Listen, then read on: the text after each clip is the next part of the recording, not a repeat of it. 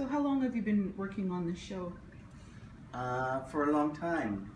With the research, almost 3 years actually, because I've been traveling and working with weaving communities in Mexico and Cambodia, Indonesia, and other places, and working with the international cast. Last summer we had a residency where they were all here together for the first time, and the year before we had some of the dancers for another summer residency where we were creating material, and of course they will be here soon from Cambodia, Indonesia, and Mexico, joined with the Canadian dancers for the lead up to the premiere. So it will be our final residency before we open the show, and then tour it as well to Oaxaca, Mexico. So can you describe the background of the artists that you're working with?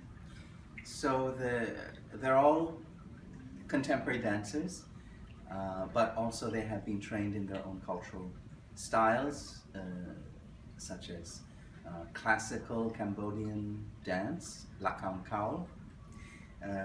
The guy from Indonesia, he's a classical Javanese dancer from Indonesia as well.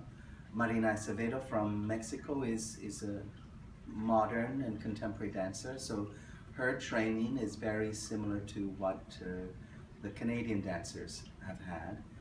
Cassie Scott and Katja Wittenborn, who among other places studied at School of Toronto Dance Theatre, where I met them actually. They were students of mine, and so it's a mix, and it's very interesting. It creates a richer palette for me as a creator to work from, and something that's more of a global outlook. I can really bring in elements not just of movement and movement's quality and movement style, but of certain aesthetics that I have been privileged to work with in Cambodia and Indonesia and Mexico as well. And